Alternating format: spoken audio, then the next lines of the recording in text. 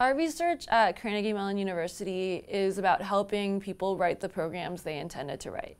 So software is coming to run more and more of our lives. It's deciding everything from where we eat, to who we date, to what disease we get diagnosed with, to how it gets treated. Our group is interested in two main directions right now.